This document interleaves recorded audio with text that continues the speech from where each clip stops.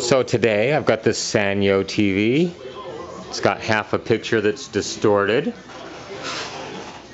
I'm just going to show you a little trick I came up with to maybe not permanently remedy this situation, but temporarily repair this, get it moving along a little bit better. Anyhow, this is a 42-inch Sanyo. I've already got the I've taken the screws off to remove the cover around it, as well as I've taken the screws off of the metal frame around the panel. These sets come apart incredibly easy, so they're really nice to work with. Alright, so with the cover off, like I said, we can remove the trim from the front of the TV. I've already taken all the screws out around the LCD panel, so the metal frame can be just simply lifted up and taken off very carefully. And then I'll show you up close what I found here.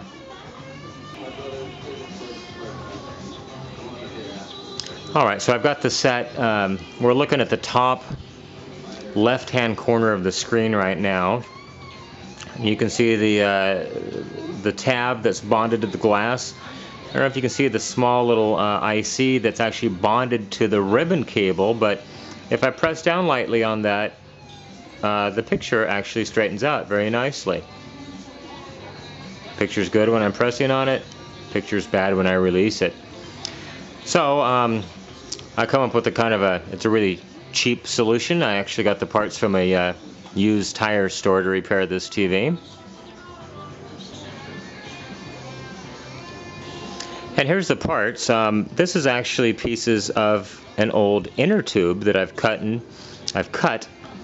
So they're just about the size of that little tab in here. And what I'm going to do is I'm going to remove this circuit board right here. I'm going to take the whole circuit board, take the screws out of it. There's 3 screws here. So I'm going to remove all 3 of these screws. I'm going to flip the circuit board over. So what we want to do is disconnect the power from the TV, obviously. So let me pull the plug on it real quick. I'm just going to open this connector and move the cable from the T-con so it's physically disconnected. I'll take out those 3 screws. Alright, so I've got a piece of Scotch tape at the ready here. I'm going to flip this back very carefully, and I'm just going to put a piece of tape on that board to keep it flipped up, and then I'm just going to take a piece of this rubber and I'm going to put it under each one of these just to add a little shim to this. Just that simple. Now you want to be very careful not to put too much pressure on this board whatsoever. Now when I press down on it, there's very little room, so what I'm going to end up doing is I'm going to put another piece across the top of it that big metal frame is actually going to put pressure on it when I put it back together. We'll see how that goes.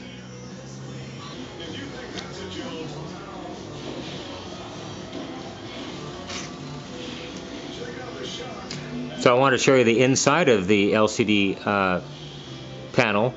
It has these little dimples, and they are actually to put pressure on those little IC chips on those ribbon cables. So, and they come up to about the same level as where the screw is, within about 1 millimeter. So like I said, when we put these little pieces on top right here, you can see where the screw level is. It's actually going to sandwich these things in here. And I'm going to use I'm just going to put a piece of Scotch tape over each one to hold that down. So let me do that and we'll see what happens.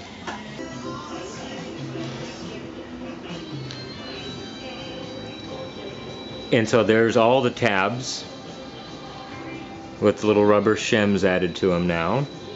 I've as well done the other side. So both sides are taken care of, so we shouldn't have any problems.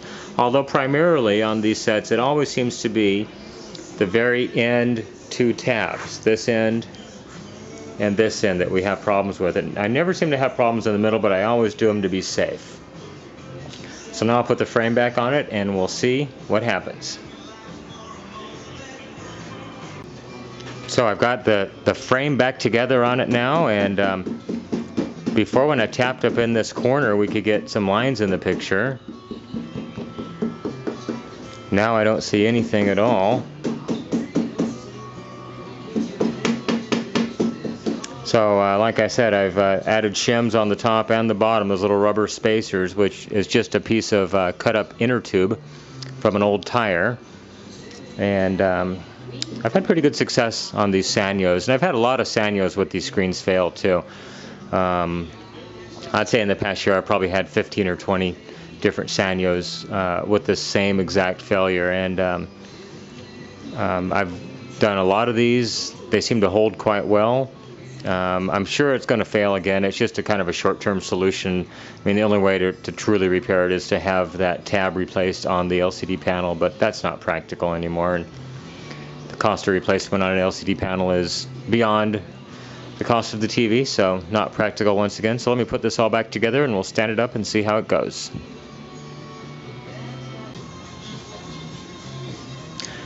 So I got the TV all back together. It seems to be working just fine now. No distortion on that side of the picture.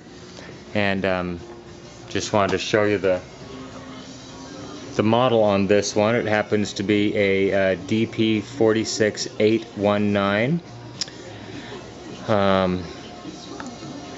Other than that, these Sanyo TVs, they appear to be quite reliable sets. We hardly have any other problems. Occasionally a mainboard will fail, but that seems to be about it. We'll just have to run this one and see what happens. Hopefully this will save a couple more TVs from the landfill, or as the case may be this day, the recycler. Once again, thanks for watching.